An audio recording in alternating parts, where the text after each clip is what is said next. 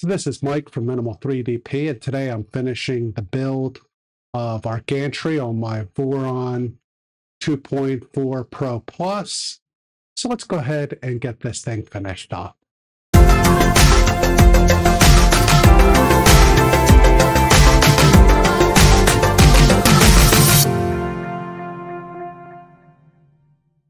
So on this next step, I have these two pieces, and what I'm doing is, so I have to find my M5 nuts. Luckily, again, everything's labeled real good. It's just there's so much of it. So I have my M5 nuts, and they're going to be inserted into these holes here. So I need a total of 6. So let me see if I can insert these correctly. Back. So in this next step, I'm putting together the right XY joint. Now the right XY joint, I have two pieces that are very similar. The XY joint has a little guide here for wires. So this is the right-hand side. So I'm going to lay this down here, and I need to find a, which screw is it? I need an M540 socket head. So let's look through the parts here. There they are, right off the top. So that's easy enough. So I'm putting that M540, and I'm using this hole right here. So I'm putting that in, and I'm going to flip this over, and I need to put in a bearing set. And for this bearing set, I need a 5mm shim, or an M5 shim, bearing combo, and then an M5 shim. So let me find those M5 shims, and we'll start on that. So I have my shims and bearings. So I'm going to put a shim on, and then here's my bearing combo. So I'm going to put this one on and this one, shim combo. And then I want to get this piece here. And if I'm interpreting this correctly, let me just look at this. How do I want this? Oh, so I want with the little wire combo there. I'm arranging this like this, and then I literally need to screw this screw in.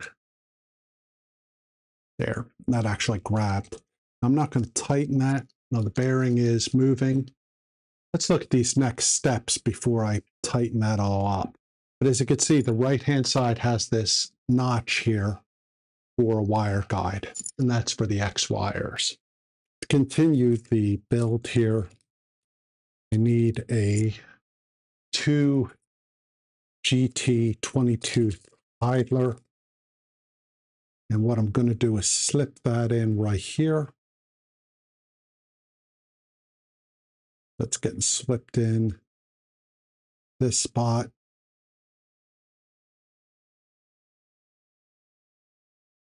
And I'm going to take my M540 socket head, and that goes right through here. Now, as you can see, my nuts fell out here, but that's okay. Now, this one, I don't want to over tighten. This one's just going into the plastic. So there. That's about as tight as I'm going to do. So I'm not going in too deeply. As you can see, this screw is actually going into the plastic. I did it so it's sort of flush here, but again, not too tight. And let's start with our next bit. Oh, and I guess we have another, orient this correctly. Yeah. So I want another M540 goes right here.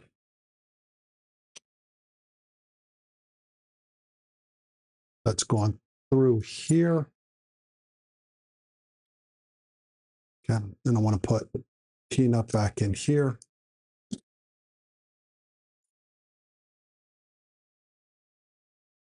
This one I can tighten more because it's going into the nut. Okay. Everything's still spinning here. I want to check that. So I have these screws in. It looks like I'm going to need one more screw. Now, what I'm going to do is put the right-hand side away. Now I'm going to work on the left-hand side. I'm going to flip this over. I'm orienting it like this. And I need my M540 is going right up through here. So M540 right here. I need the two M5 shims. So I'm going to put a shim in here. So shim, part of the bearing combo, other half of the bearing combo, shim, and then I'm going to insert this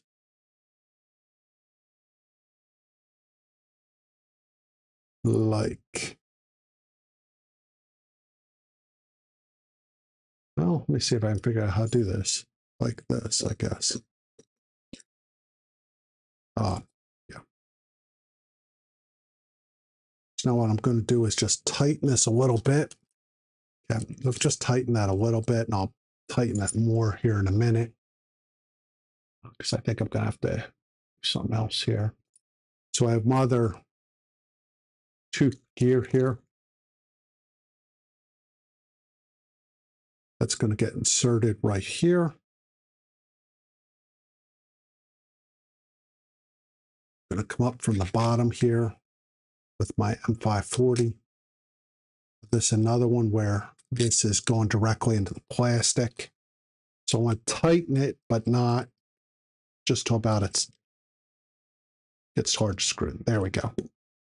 That's good enough. And then we have, look at this. So I need a screw right here.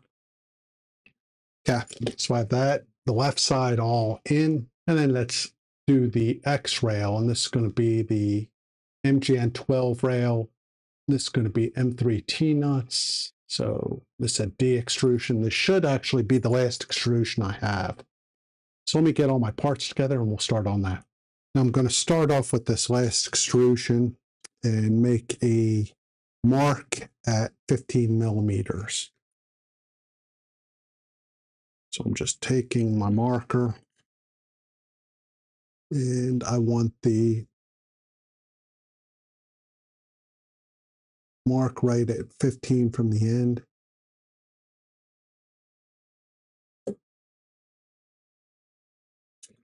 Let's do the other side. Yeah, so I have my mark at 15 millimeters on both sides. Now, the last linear rail is the M512, so this is the thicker linear rail. And let me do my count on how many screws I need. 1,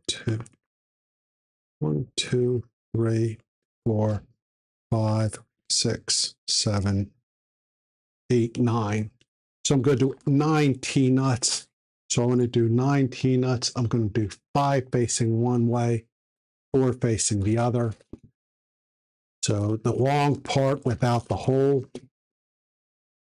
this part right here is going to always be pointed towards the middle.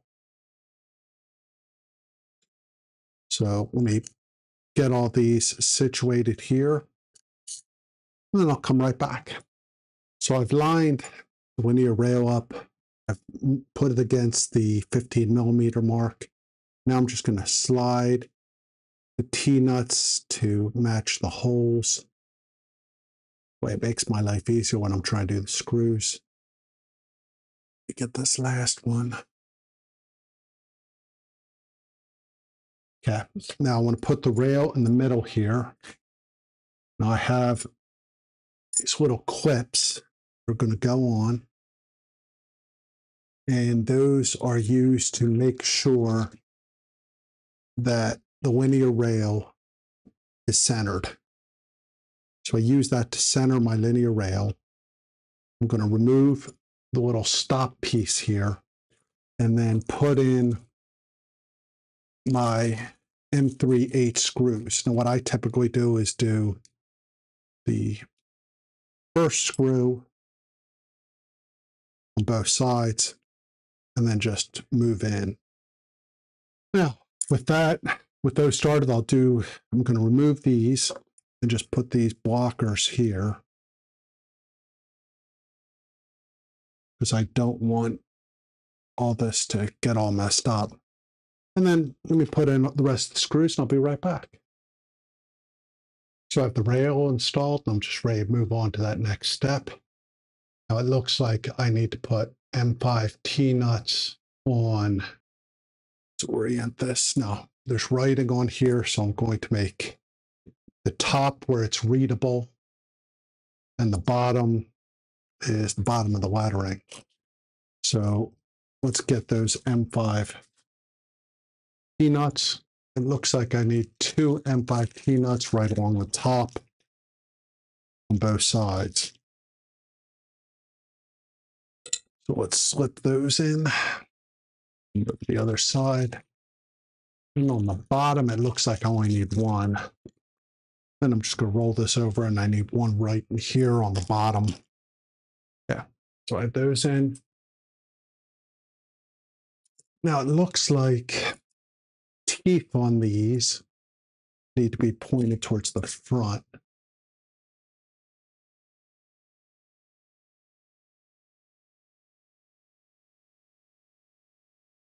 So let's slip this in.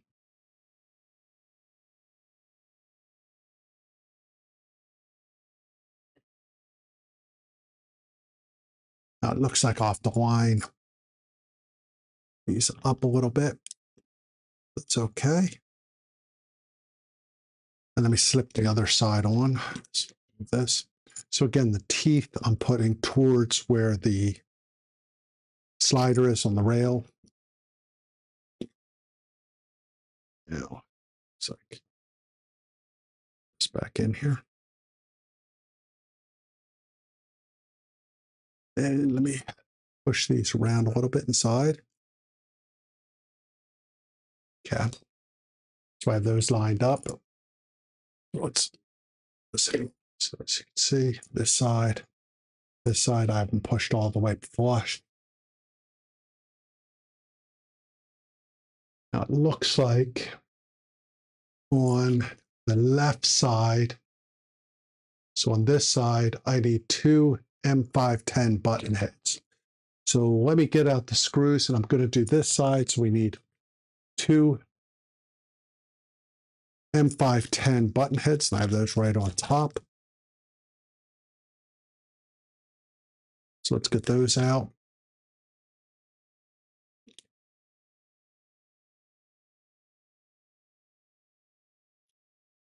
Let's get these screwed in. Now on the other side, let's move that over so you can see it. Again, I apologize. I have so many parts now on my workspace. It's getting hard to maneuver. So now I need 2 M516 button heads. So let me find those. Now, going back to this is the best labeled kit I've ever seen. Everything is so well labeled. I can find almost anything, although I still have a heck of a lot of screws. So let me pause and I'll come back. And I found my 2 M516s that were sitting right in front of me. I have that chain piece I printed. That should go right here. I have those in. I'm going to roll this over. And right here, again, I'm going to have to get rid of some parts here. So this needs to be an M530 button head with a shim. Let's get those out. There's our M530. We just need 2 of those, 1 for each side. This will be a little bit more difficult because what I need to do is sort of move this. And maybe that's good. Hold this.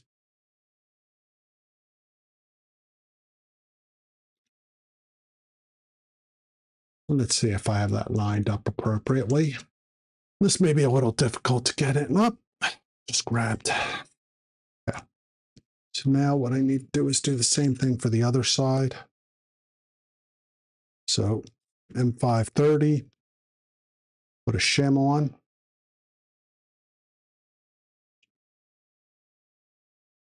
And let's screw that in. There we go. So that's all in.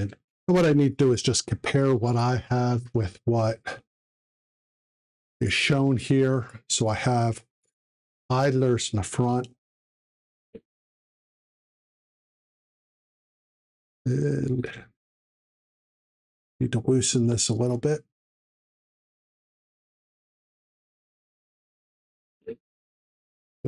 Just need to loosen that. I have the bearing over here on the side. That looks like the drawing. Same thing over here. Now I'm just making sure these are spinning. So everything's spinning. So that's good. And then I'll just move on to the next step. Now, this actually looks pretty simple. I just need to flip things around. Let me figure out what screws I need. Okay, so let me clear my workspace, make a little room for myself, and then I'm going to put all this together. I moved my cameras around. Hopefully you can see a little bit better. This side and this is the side without the bridge. I have 4 holes here. I'm going to line the 4 holes up with the slider. And then I have my M316s. And I'm going to start putting those in.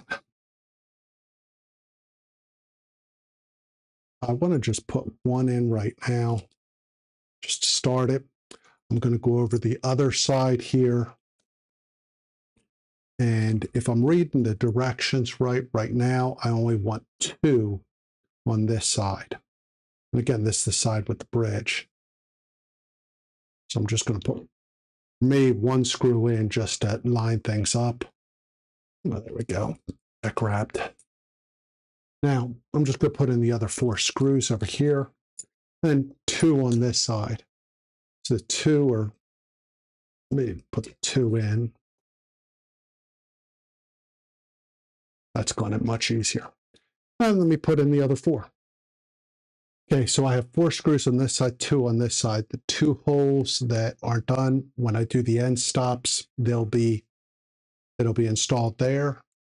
Now, if I scroll down, I've hit the end of the section. So I've completed, right now, the preliminary install for the X Gantry. Now, hopefully I found this helpful. If you have any questions or comments, you can post them below. I really appreciate your time. Hope you have a good day. Thanks. Bye. Hi, this is Mike from Minimal 3DP, and I want to thank you for joining me today. If you have any questions or comments, please post them below. If you need some additional help, I've also posted some links in the video description. You can set up a 15-minute help session with me, and I'm more than happy to sit down with you and see if I can help you out. If you need some additional help, I'm also going to try doing 1-hour sessions for anybody that's interested. And like I said, I'm testing this stuff out. I want to thank you again for joining me, and I look forward to talking to you again next time. Thanks. Have a good day.